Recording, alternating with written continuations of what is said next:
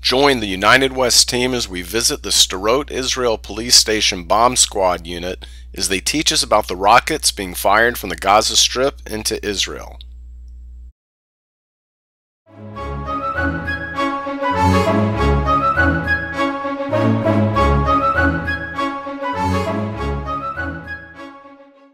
We're at the police station in Sderot, and within sight, literally, of Gaza, which is where these things are fired from. 10,000 or so have been fired at Israel out of Gaza since 2005, when Israel withdrew from Gaza. Walk us through a launch sequence, and then what immediately happens and what takes place. Good question. What happens in a missile launch? We identify that there's been a launch, a Qassam or a Grad launch. From there, the siren goes off automatically. Okay. People have then 15 seconds to get to a safe place or a bomb shelter. 15 seconds. I want to do something with all of you now. I'm going to tell you, prepare yourself. In 4 seconds, all walk towards that wall. Walk, don't run. From now. 1, 2, 3, 4, 5, 6. Come back. 7, 8, 9, 10, 11, 12, 13, 14, 15. That's it. Boom. That's still impact, right? That's impact. 15 seconds. Does that answer your question, Tom? Okay, now it hits, now what? Now it hits. יש פגיעה. מה התפקיד? מה עושים? מה אנחנו כאנשי מקצוע? מה אתה עושה? יש שני מצבים. אחד זה שאו שזה יתפוצץ. There's two things that happen. One, or it blows up. Okay? או שזה לא יתפוצץ. Or it doesn't blow up. Sometimes they don't blow up. Okay? אם זה יתפוצץ, כמובן מתחמים את האזור, סוגרים אותו. If it does blow, the first and foremost thing is to take care of the injured and then make the area sterile. עכשיו אתה אומר שזה לא יתפוצץ. מה אתה אומר, שזה יתפוצץ? יתפוצץ. קודם כל הטיפול בפצועים. לא? בפצועים, מפנים את הכל, סוגרים את השטח. You make the area sterile. After the injured This is are out. the police are doing this? The police. The bomb squad. The police will first get the injured and clear the area. Okay. Then. ואז אנחנו מגיעים, למעשה אם זה יתפוצץ, אנחנו בודקים, מסתכלים, מוודאים שזה יתפוצץ, לוקחים את זה ועוזבים את המקום. Then the bomb squad comes in. The police, I can tell you as a former police officer, will not go near this. We will not let civilians go near. The only people who will go near are the bomb squad. נכון? And then he will take it, he will identify what it is, and only he will take it away. No one else will touch it, no one will take it away, and then they'll learn what it's all about. And if it's not blown up? If it's not blown up, that's the problem. If it doesn't blow up, our bomb squad will take care of the missile from a distance. They won't come close to it, it'll be from a distance. ועד עם טרקטור אלחוטי או רובוט. Either with a special tractor or the bomb squad robot, which you saw in Netanya yesterday.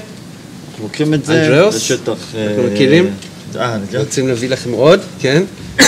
We need more robots in Israel, by the way. People who follow the United West, we need more robots in Israel.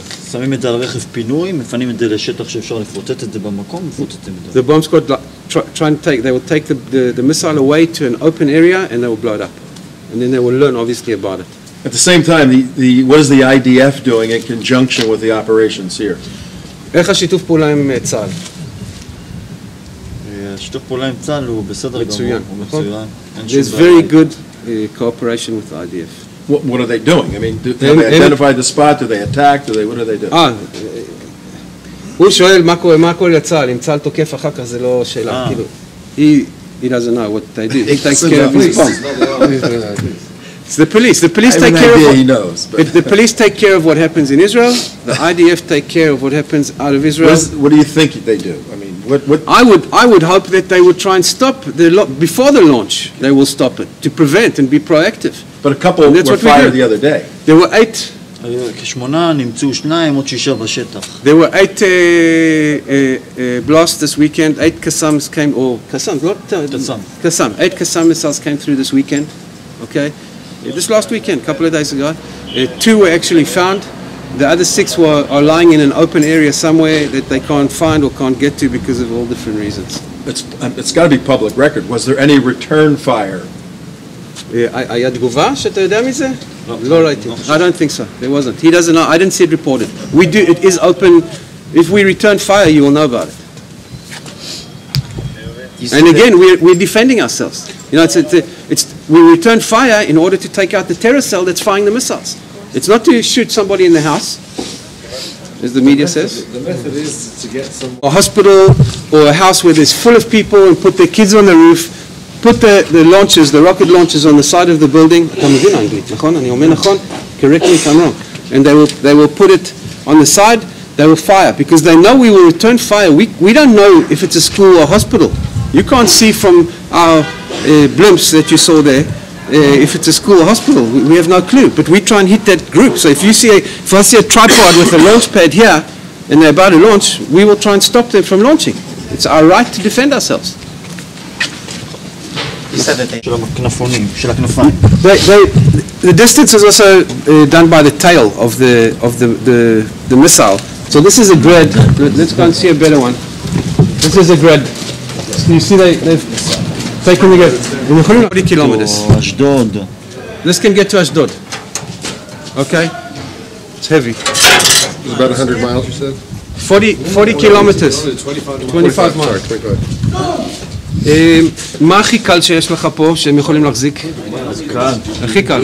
זה אולי זה כל העולם נוגע בזה. You've got the PLO, you've got Hamas, you've got the Islamic Jihad.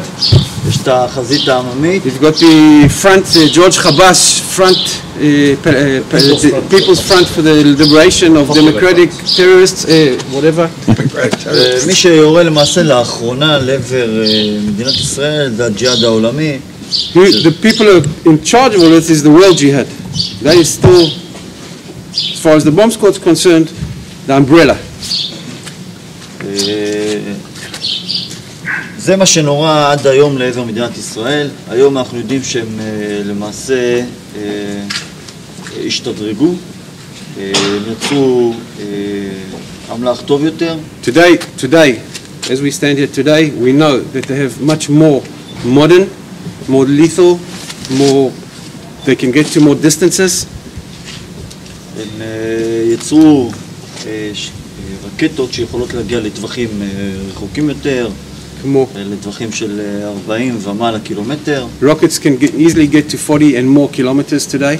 That means effectively Tel Aviv area. בדיוק.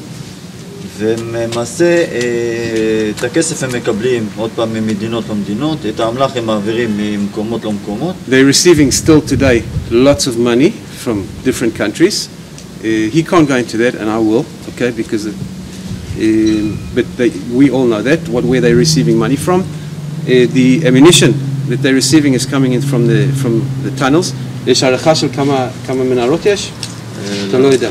עשרות, מאות, אלפים. הרבה. There's a lot of tunnels, okay? A lot. Right now we know that the Hamas and all the terror organizations in Gaza are planning and preparing to attack us. We are planning to defend ourselves. And as he said in Hebrew, and if I translate directly, we're preparing, we know what the threat is and we're preparing. So Sderot is going to be again on the front line.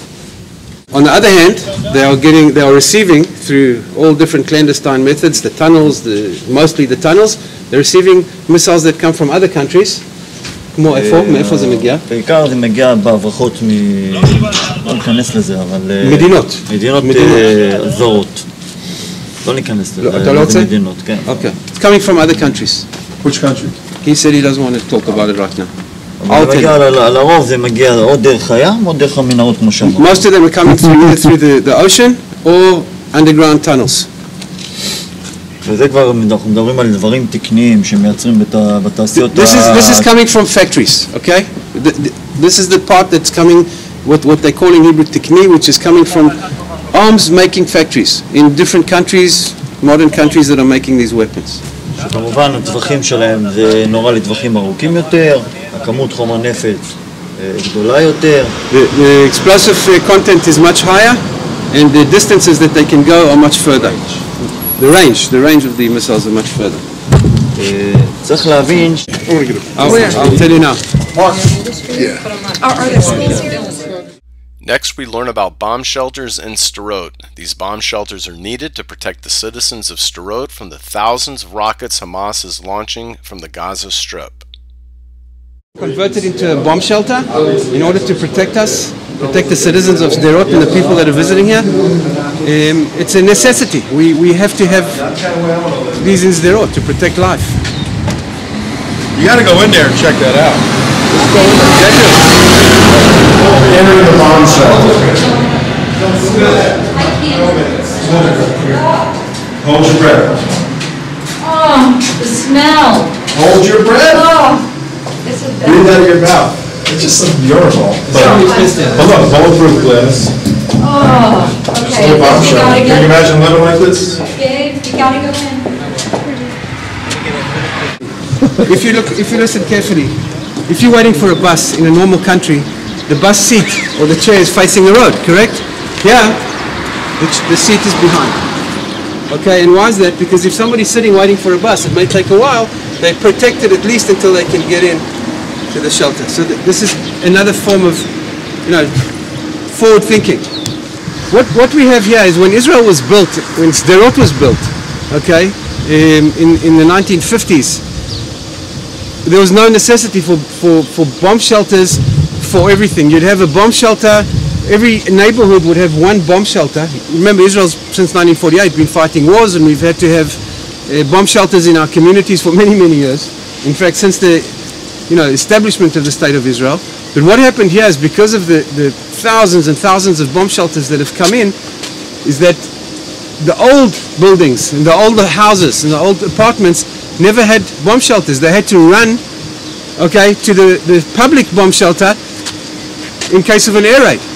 Now, because the Qassams and the 15-second time that you have 15 seconds to get, you can't now leave your building and run to the public bomb shelter, which may be 50 seconds down the road, which is bomb-proof. It's bulletproof and bomb-proof. So any shrapnel that hits or a direct hit wouldn't really affect it.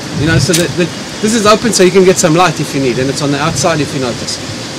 Because the bomb shelters in Israel not only are thick reinforced, we're not talking about the bus stop, but in your homes, they're also designed today to stop against chemical, biological attacks.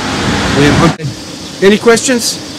Yeah, this thing is $100,000 minimally. Who's paying for this? The government. The government of Israel has to pay for this. This is not, we are not asking the homeowners, the government of Israel is not asking the homeowners to pay for this.